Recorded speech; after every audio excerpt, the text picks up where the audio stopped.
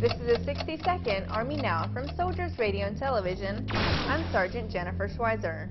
Soldiers and the Afghan National Police work together to stamp out Taliban forces.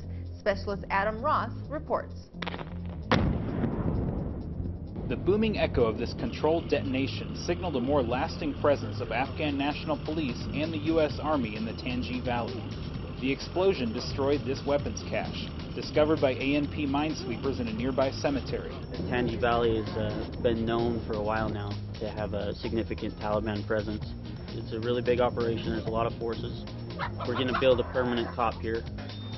The COP, or Combat Outpost, will provide coalition forces with a foothold for future operations and show the community how they're committed to keeping the Taliban out. Specialist Adam Ross, Tangi Valley, Afghanistan.